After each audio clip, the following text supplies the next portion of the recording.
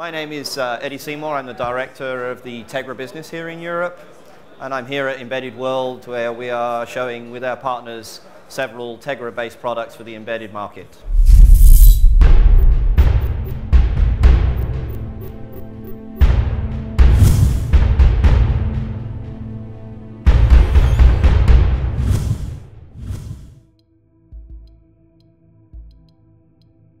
Yep, so we were showing Tegra-based products, working with our partners such as LG and Samsung and Motorola, both in smartphones and tablets.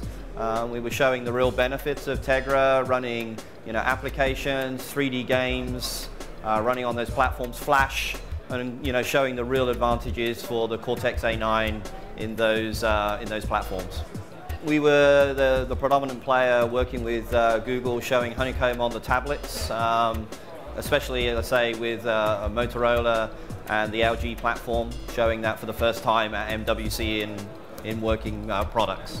So yeah, we premiered working products from our partners with Honeycomb's OS from Google with Android. And now we're really moving forward with Tegra into our embedded partners here at Embedded World. No, this is not a new venture. We actually have been embedded in the embedded market for a few years, using GeForce and also our Quadro platforms, and we've used Ion. So really, Tegra makes a really good extension to embedded part market. And in fact, when you look around the stand here, you'll see they're actually showing some of our original products based on Ion, and then bringing in the Tegra platform that they're using, their experience in the embedded market.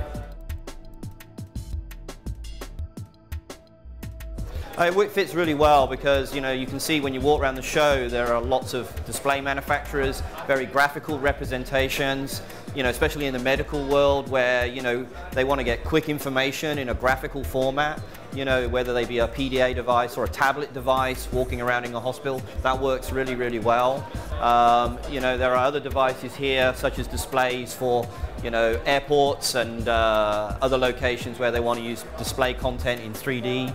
That fits really well with their model. We're using low power, and if you look at our friends over there from CompuLabs, they have a very small footprint, what we would term a traditional PC. It's a small box, but very low power, sub 3 watts. So, this is really good from an environmental point of view, as well as, you putting it in devices that, are very close and confined and use that advantage for low power. Yeah, so we have several demos. Let's say CompuLabs at the far end here has a very small form factor PC based on Tegra. The embedded market also has some standards like Q7. So our partners Seco and MSC here are showing Q7 based Tegra modules for the industrial environment.